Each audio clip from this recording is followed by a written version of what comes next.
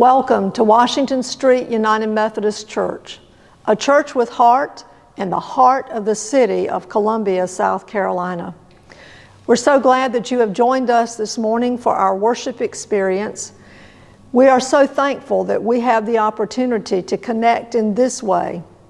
We also want to let you know that you can find out all the ways you can connect with our community of faith at wsmethodist.org.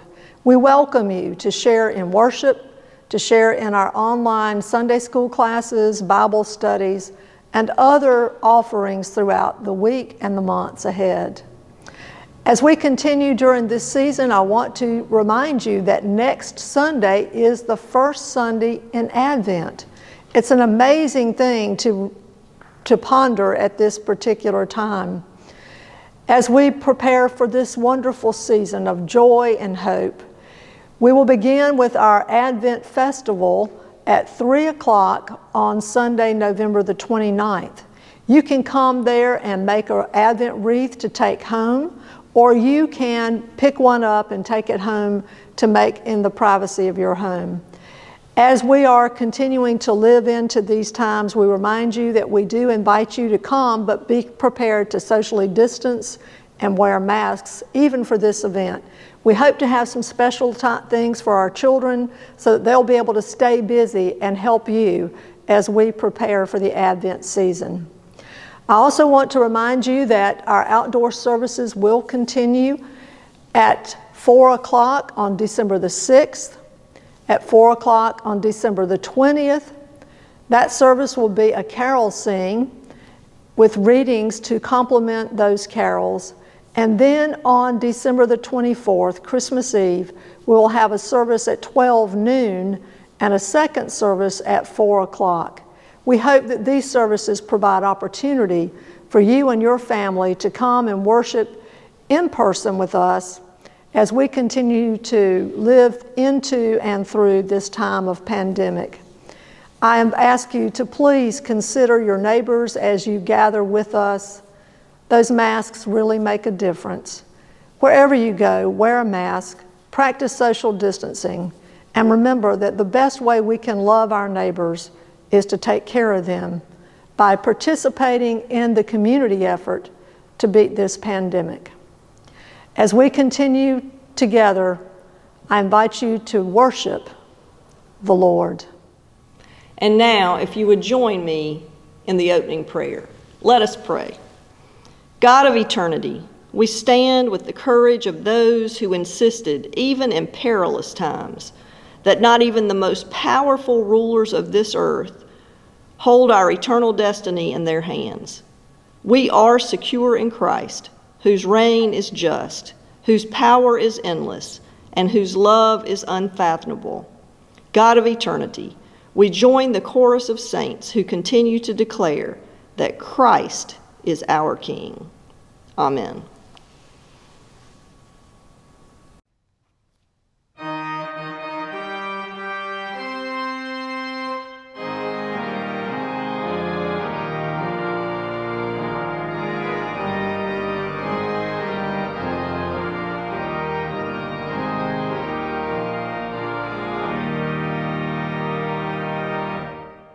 Crown him with many crowns, the Lamb upon his throne. Hark how the harmony and the drones of music but its own. Awake my soul and sing of him who died for thee, and him as thy matchless King.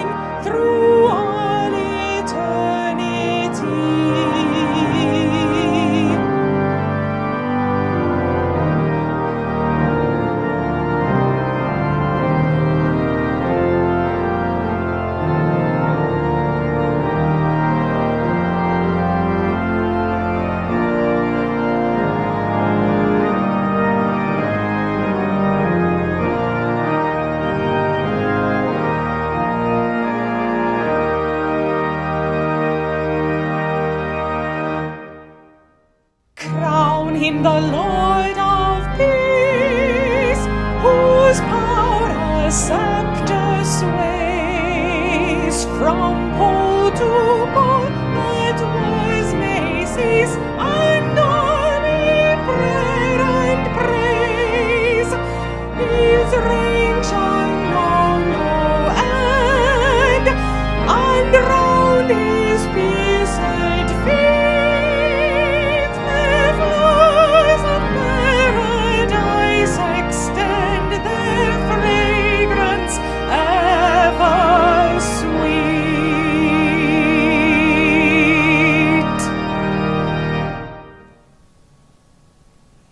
Make a joyful noise to the Lord, all the lands.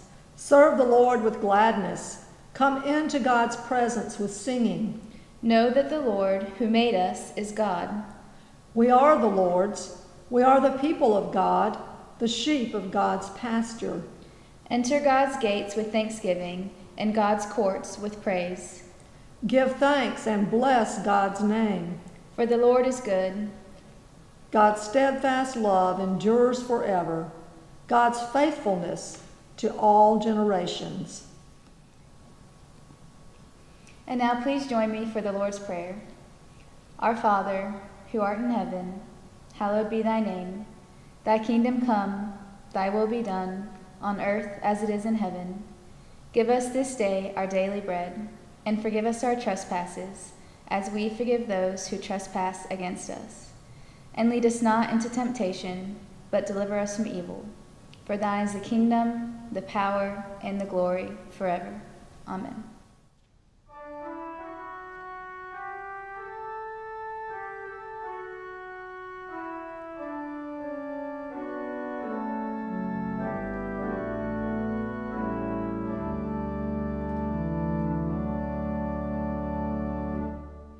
The King of love, my shepherd is, whose goodness faileth never.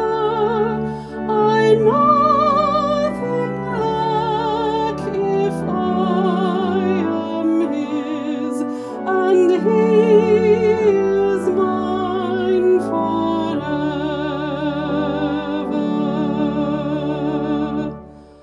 Where streams of living water flow, my ransomed soul he leadeth, and where the verdant pastures grow, with food celestial feedeth.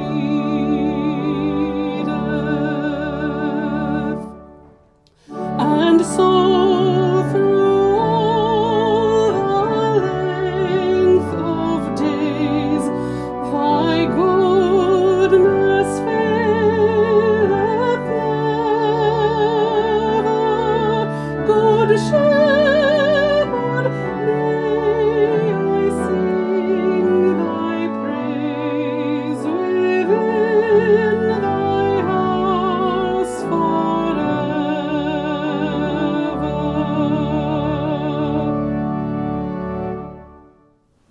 Our Old Testament lesson today comes from the 34th chapter of Ezekiel, and we are reading selected verses. God's message came to me, Son of man, prophesy against the shepherd leaders of Israel. Yes, prophesy. Tell those shepherds, God the Master says, doom to you shepherds of Israel, feeding your own mouths. Aren't shepherds supposed to feed sheep? You drink the milk, you make clothes from the wool, you roast the lambs, but you don't feed the sheep. You don't build up the weak ones, don't heal the sick, don't doctor the injured, don't go after the strays, don't look for the lost. You bully and badger them, and now they're scattered every which way because there was no shepherd. Scattered and easy pickings for wolves and coyotes. Scattered, my sheep, exposed and vulnerable across mountains and hills.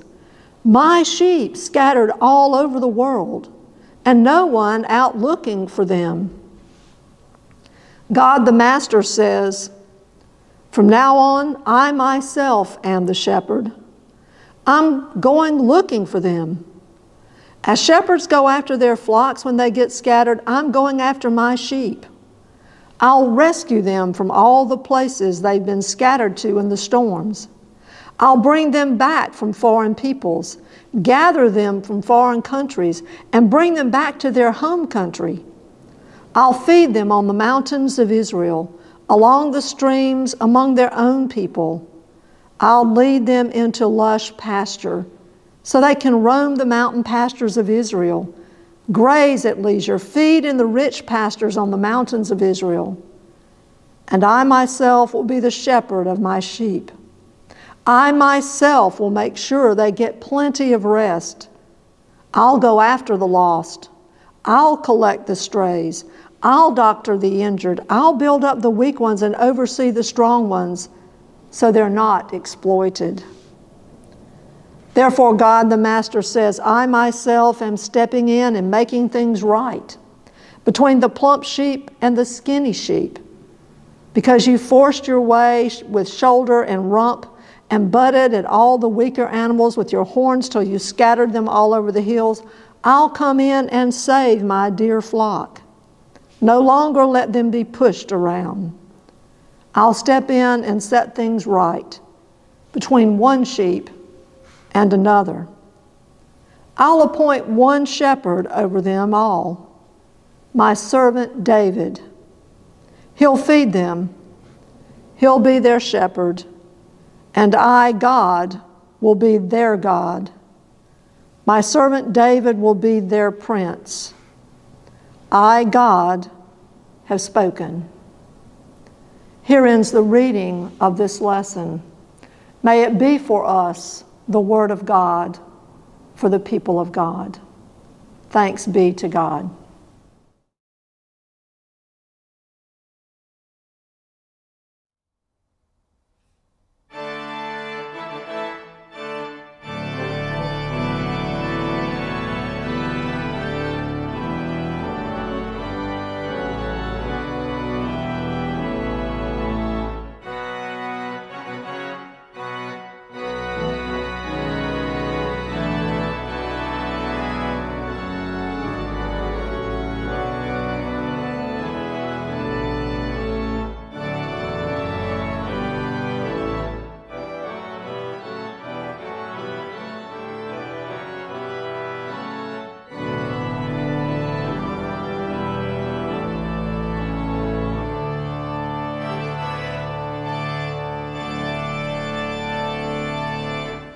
Praise my soul, the King of heaven.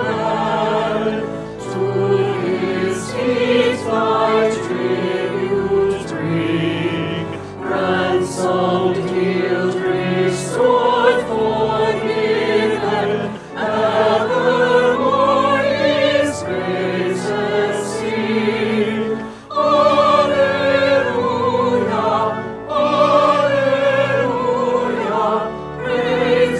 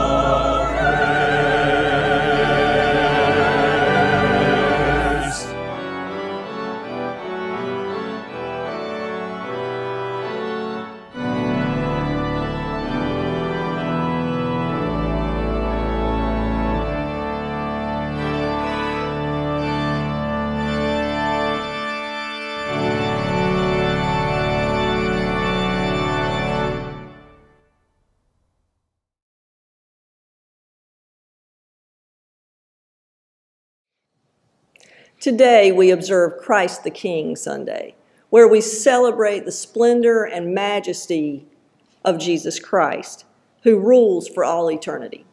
So I want to look at what kind of ruler Jesus is. How does the Lord rule over us? Well, one way, the way that is talked about in this passage, is as a shepherd. Using the metaphor of a shepherd for a ruler or leader was common practice in the ancient Middle East. It was common because of the qualities needed by a good shepherd. Shepherding was hard work because shepherds not only had to care for the flock, but also protect it from thieves and predators. That meant that shepherds had to be willing to sacrifice their comfort and well-being for the sake of the flock. For instance, good shepherds would keep sheep in a sheepfold at night. A sheepfold was an enclosure that had only one opening, so that when the sheep were in it, they would be protected from predators. The thing is, it generally didn't have a door. So the shepherd would sleep across the opening of the sheepfold. That way, any predator would have to literally go over the shepherd to get to the sheep. Now, this was great for the sheep because it kept them in the fold overnight and kept predators or anything that might be harmful away from them. But think about how it was for the shepherd to lay across the opening of a pen, an enclosure where sheep had walked back and forth numerous times. It cannot have been comfortable. But a good shepherd was willing to sacrifice personal comfort for the sake of the sheep. While good leaders aren't called to sleep across the opening of a sheepfold, they do need to be willing to make personal sacrifices for the sake of their flock. Ezekiel in this passage gives us a stark contrast between bad shepherds and good shepherds. In particular, he shows what happened to the Israelites when they were led by bad shepherds and what life will look like with God as their shepherd. The Israelites had been ruled by bad leaders for years. These leaders did not lead the people in the ways of God, in the ways of love and justice. And their poor leadership resulted in the nation being conquered and taken off into exile. Patricia just read Ezekiel's description of the bad shepherds. The characteristics that stick out for me are how a bad shepherd is self-focused and not interested in justice, in making sure that the weak and vulnerable members of the flock are allowed to thrive, to flourish. This bad leadership had real consequences. It resulted in the people of Israel being conquered and taken off into exile in the land of Babylon. They were living in a foreign land with a different religion, different language, and different customs. It was a difficult time for them because the Israelites felt disconnected from God. However, as bleak as things were, there was hope. God saw their plight and told them that God would bring them home from exile and protect them from the exploitation of the bad leaders. God would take control of God's flock. Then God, through Ezekiel, told the people what type of shepherd the Lord would be. God would be a caring, just shepherd. As their shepherd, God would seek out, find, and restore the lost and scattered among them. God would bring them back to their home and would ensure that there was justice in the land. In addition to God being with them at this time of separation, anxiety, and confusion, God also promised to send a good shepherd that would come from the line of David.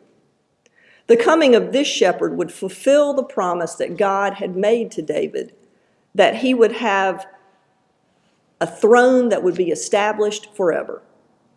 The shepherd God is talking about is Jesus Christ, the fully human, fully divine Son of God who comes centuries later from the line of David and was our Messiah. Jesus understood the type of leader he needed to be. And in John 10:11, he says, I am the good shepherd. The good shepherd lays down his life for his sheep.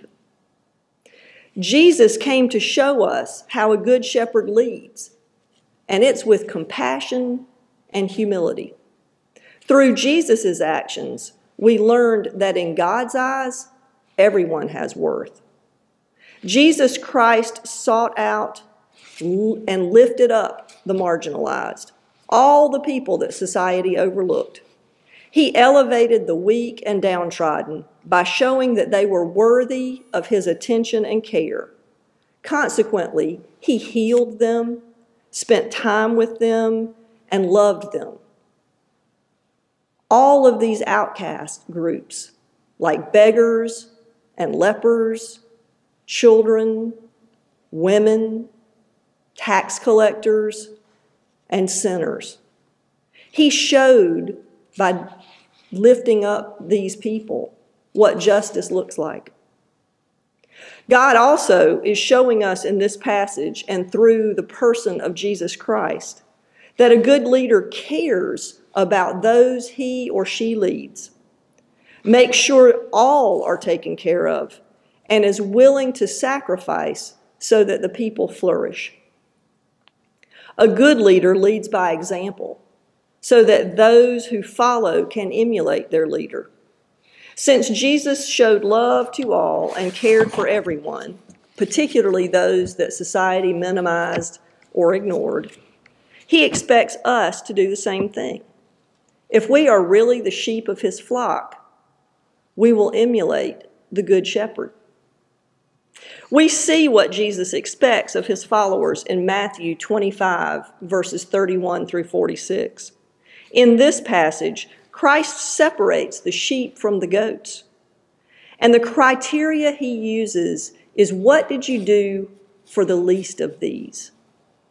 The sheep and the goats are all members of the same flock, but they differ in how they treated people. The goats either actively ignored or passively didn't notice the marginalized people around them and the injustices they endured. When Jesus separates them, he notes that the sheep, the ones on his right, helped people who were in need.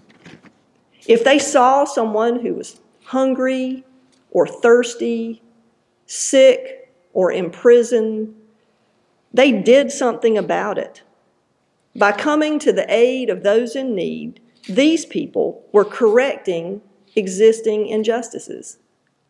As Patricia said last week, actions like this bring the reign of God a little closer to reality. Now today, many of us may feel like the scattered sheep of Israel. We may feel isolated and vulnerable because the coronavirus keeps us separated from others. In addition, many of us are anxious about the economy and our country, and we feel vulnerable and exposed. It seems like there's a lot more bad news than good news these days, and we might feel like we're at the mercy of people or institutions that are more powerful than we are and don't care about us. But there's good news, even with all the bad stuff going on.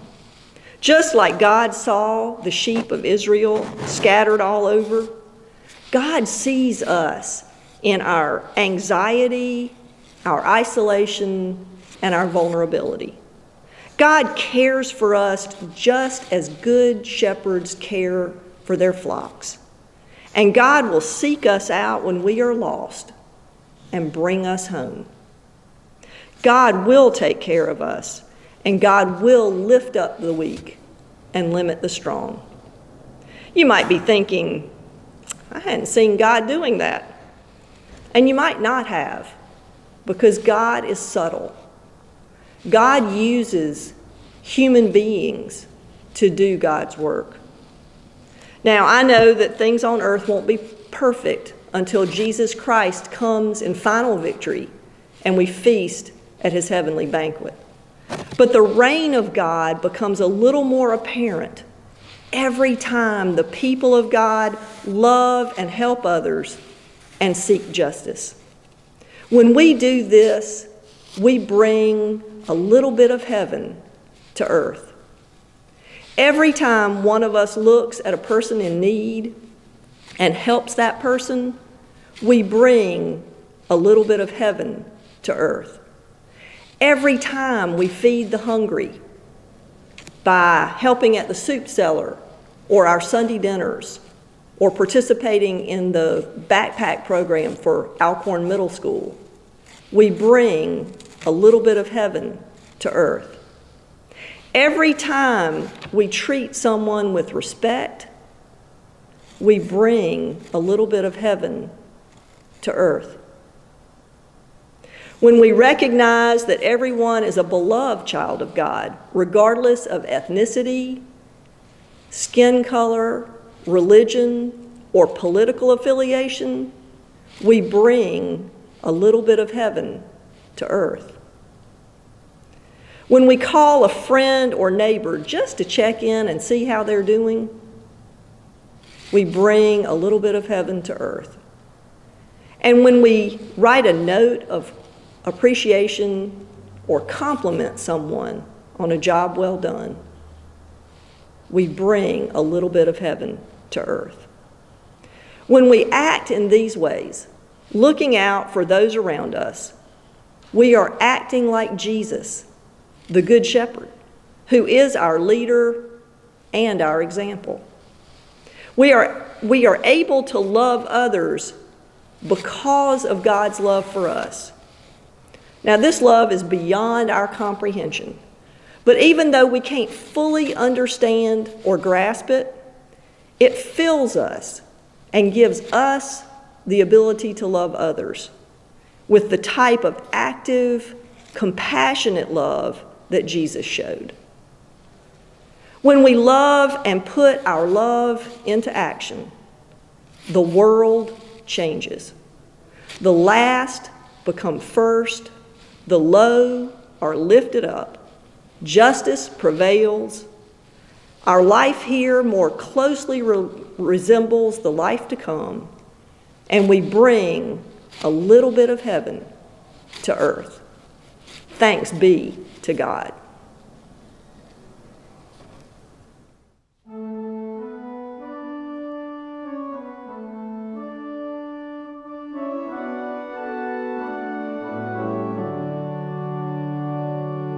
Savior, like a shepherd, lead us, much we need thy tender care. In thy pleasant pasture feed us, for our use thy folds prepare. Blessed Jesus, thou hast bought us, thine we are. Blessed Jesus, thou hast bought us, thine we are. And now, go into the world full of God's love for you, so that you may show that love to others and bring a little bit of heaven to earth. Amen.